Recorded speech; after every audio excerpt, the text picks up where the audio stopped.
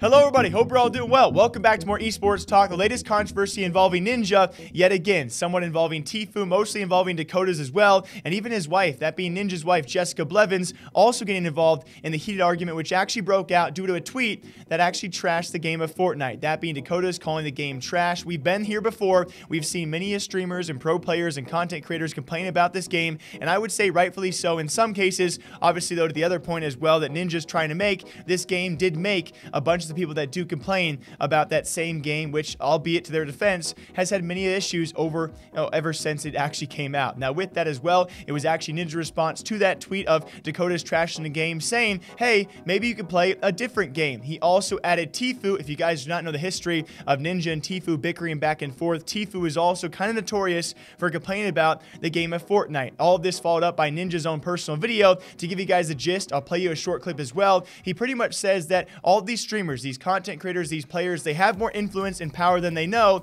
and if they're going to negatively trash talk a game and not give constructive feedback, what's the point of complaining? It helps no one. So here's what Ninja had to say to all those streamers and players out there. He did not name anyone in particular, but obviously directed towards a few like Dakotaz and maybe a guy like Tfue. All the content creators out there to kind of clear up my opinions and some of the statements I've made about people who are negative towards video games or just anything in general, especially when it is your entire essentially career and your job. I don't think a lot of content creators, I don't think a lot of influencers realize the power that they have, and honestly the influence that they have.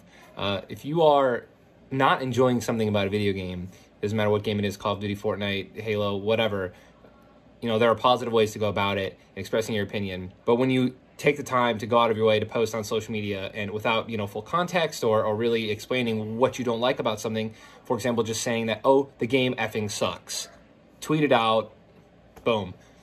It's only hurting you. It's only hurting you. It's only hurting the game. It doesn't help anyone. You're not going to get more viewers from that. The game isn't going to get more players from that. People aren't going to see you talking shit about Call of Duty, and then all of a sudden Call of Duty is going to get more players, more viewers. If anything, the only thing that's going to happen is it's just going to take away from it. That's it. Nothing good happens from it at all, except for maybe since we live in a rage culture where everyone wants to hop on board of negative shit, you just get a bunch of retweets and favorites and a bunch of likes.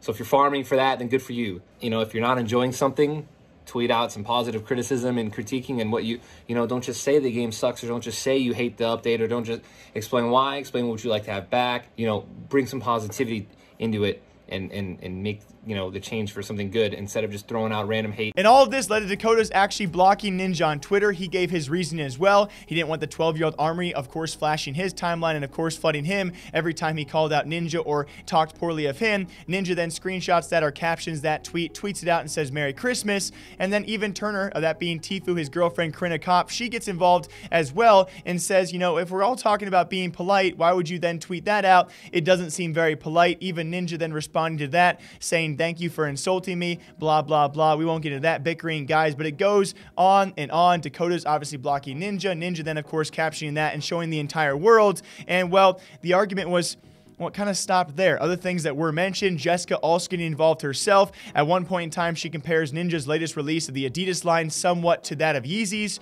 I will not talk about that here, guys. I'm not a sneakerhead. You guys can give your thoughts on that if you want. I would say most importantly, where the argument really does end shortly after, only a few tweets, only a few clips out there as well of these two talking back and forth on stream indirectly about each other. And then it ends up with Dakotaz tweeting out this, which, by the way, is a Drake lyric, but still, it does hold up to the fact that apparently he might know something and could expose Ninja, supposedly if that's who he's talking about, which did prompt a Jessica, the wife of Ninja, reply and said, you have nothing. If you're talking about Ninja, you have zero to expose. But it all does beg the question, why would Dakotaz tweet that out after all this happened, and what does he know?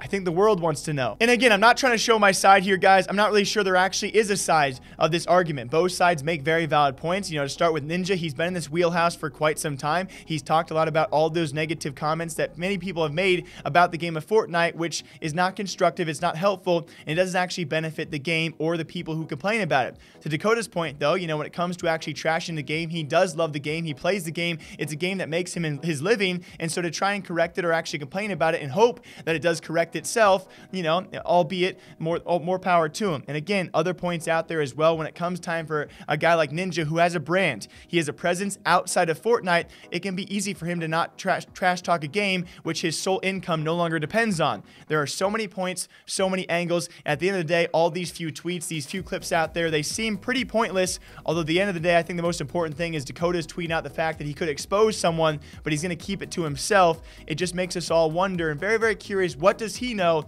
that we don't, and why can't he say it?